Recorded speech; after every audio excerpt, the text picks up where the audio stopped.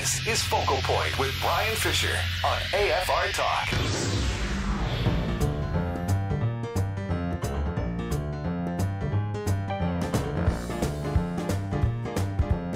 Hi, and welcome back to Focal Point AFR Talk. Apparently, looking at the headlines, apparently China has banned the sale of Hillary Clinton's book. By the way, her book has dropped to number 34 on the bestseller lists. The book Blood Feud, that profiles the bitter animosity between the Clintons and the Obamas, that's riding high at number 3.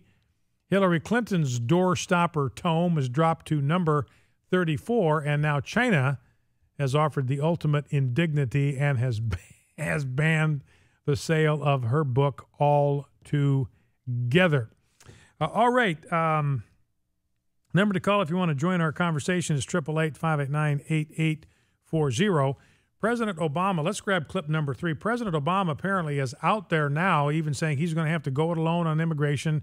Can't get the Republicans to cooperate. They're stubborn. They're obstinate. They won't cross the aisle, work with him. So he is just going to have to launch out and issue these executive orders. I mean, we were listening to a tyrant speaking. This is the way totalitarians speak. He said that with regard to the Hobby Lobby decision this morning. I read you the statements from the White House and from the spokesman.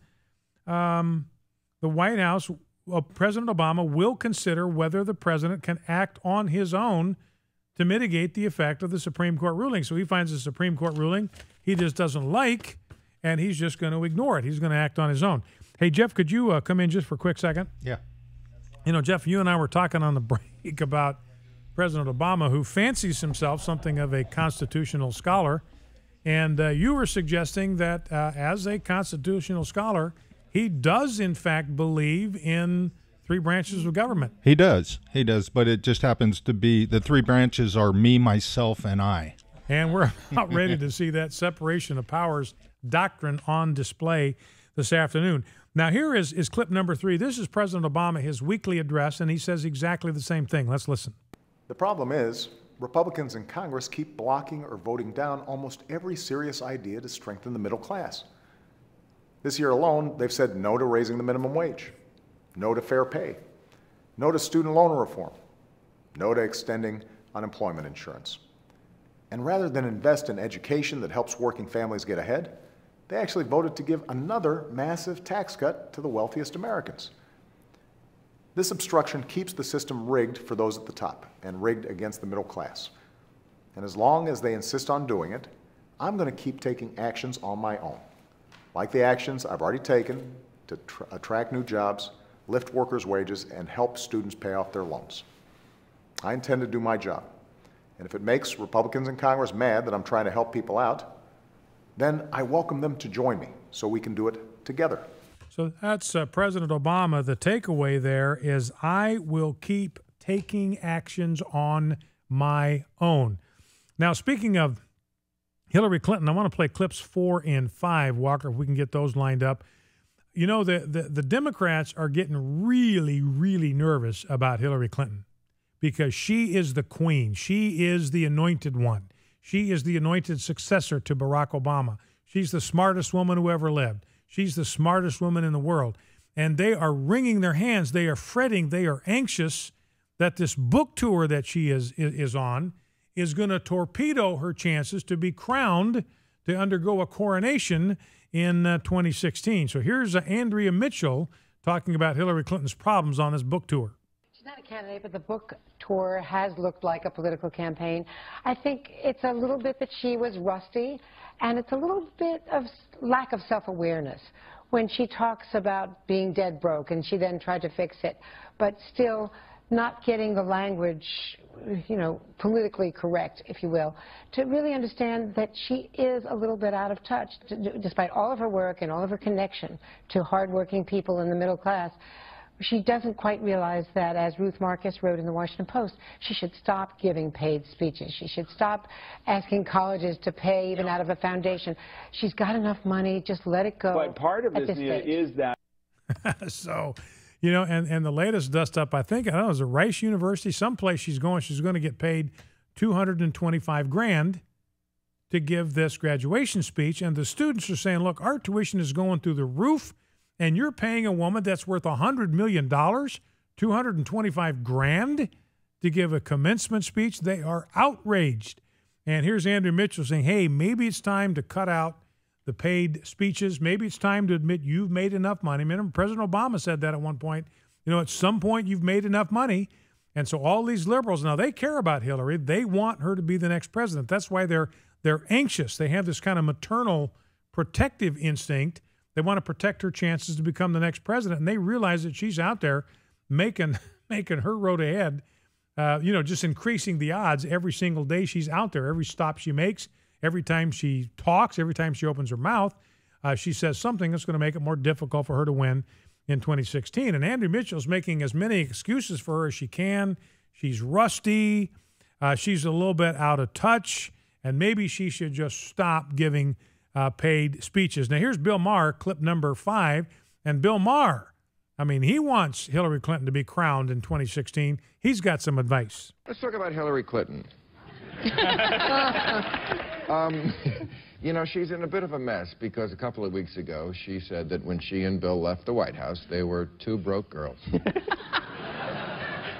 She did. She said, we came out of the White House not only dead broke, but in debt. We had no money when we got here. We struggled to piece together the resources for mortgages, for houses, for Chelsea education. It was not easy.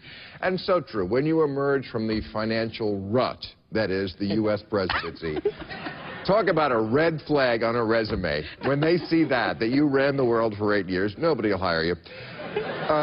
So they're trying to keep walking this back. And, people say that, well, Hillary being out there with her book tour, talking about all this stuff, it's going to inoculate her. There's a fine line between inoculate and we're sick of you. My advice to Hillary, just go away. Go away for a while. We're going to see each other in a couple of years, a lot.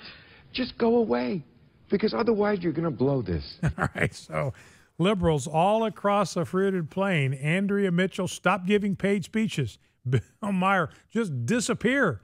You're blowing whatever chance you had to be our next president. If we can drop down and get one more clip, Walker, let's drop down to clip number 11, the Chuck Todd clip, if you can grab that one. Chuck Todd, NBC, talking about how the Clintons got all their money. Remember, they got $100 million, and Hillary Clinton's been out there talking over and over again about how we had to do it the old-fashioned way. We had to do it by the dint of hard work. We had to pull ourselves up by our bootstraps, and we just so disciplined and so dedicated, and we've got such a fantastic work ethic that we climbed out of the hole and became rich. Here's what Chuck Todd had to say about all of that. And let's remember how they acquired their wealth. They didn't do it in some incredible business creating jobs and all this. They just acquired the Clintons. Right. Okay, why is he earning $100 million? Because people want to hear Bill Clinton speak. Look, he worked very hard in public service to build a track record to make him attractive to donors. But this is not like shoveling coal. This is not like building a factory. And so there is that aspect, too. It's not like they've acquired their wealth from hard work. They have not acquired their wealth from hard work. They acquired wealth for being the Clintons. That's Chuck Todd. He's in their corner. They acquired wealth for being the Clintons. It's like he's saying they're the Kardashians. What have any of the Kardashians ever done? And they're wealthy. I don't know how much money they have. They got a lot of money. They've just gotten rich from being the Kardashians, not from actually doing anything. And the same thing here is what Chuck Todd is saying is true about the Clintons. Now, I want to turn back to this Chris McDaniel race. The number to call if you want to join our conversation is 888-589-8840, 888-589-8840. And let me grab one call before we go back to the McDaniel race. Let's go to David in Arizona. If we can grab David in Arizona. Welcome to Focal Point with Brian Fisher. David, what's on your mind? Hi, Brian. I'm just really excited about this Hobby Lobby decision. What a great victory, and it just goes to show you what you've been saying along is right. We're fighting a winnable war. It's like eating an elephant. You just have to do it one bite at a time. But I wanted to touch on the guy that called just a few minutes ago. Just want to tell my story. When I was a young man, my wife and I, we used the birth control. It was the IUD, and the way this thing works is it actually scrubs the fertilized egg off of the uterus, and it's like an automatic abortion tool. And I had no I was young and truly ignorant, and what got me thinking about this is I lost my daughter in a car wreck about 10 years ago, and I was thinking, man, I wish I'd have had more kids. And then I got to thinking about this, and, I could have an entire herd of kids in heaven, and I am remorseful over it, but I truly didn't know what I was doing at the time, and I'd just like to encourage the ladies and men out there who have been involved in an abortion. Like David said, his baby can't be with him, but he can go and be with his baby, and someday, if they put their trust in the Lord Jesus Christ, they can be with their baby, and don't let the devil beat you up over this over and over and ruin your life. Learn from it and go on. I just wanted to say that. All right, David, that's a tremendous word. What an encouraging word. And, I know women that have been through this program called Surrendering the Secret, where they come to terms with abortions that they've had when they were younger, and a lot of times they didn't know any better. They were young, they were desperate, they were alone, they didn't have mature friends, didn't have mature counsel around them, and they're desperate to try to solve this urgent problem that has popped up in their lives. And so they'll make a horribly tragic mistake, one that they live to regret, basically, for the rest of their lives.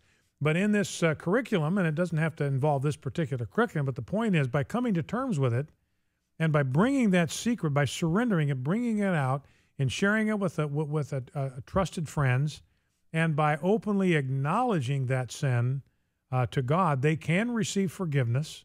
They can be cleansed. They can be renewed. They can be comforted by God. They can be restored. And then one of the parts that's so healing in that process is they begin to understand that they will see that child one day. Not that excuses what they did, but this is another part of God's grace and his mercy to bring something wonderful and precious out of pain, out of tragedy, even out of sin, that there is the day coming when the women will be reunited with their children. And, in one of the parts of this curriculum, Surrendering the Secret, the women are actually asked or encouraged to ask God to reveal to them the name of that child, the child that's now in heaven with God. And God will be gracious to them and reveal to them the name of this child. And so they can commemorate the life of that child in some way and anticipate the day when they will be able to see it. It can be a tremendous comfort for women that have had miscarriages because this happens to women where they, through no fault of their own at all, their bodies don't sustain the pregnancy, and it could happen a number of times. And so they have the prospect through their pain and tears of knowing that they will have children in the age to come to look forward to. Focal Point AFR Talk. We'll be right back.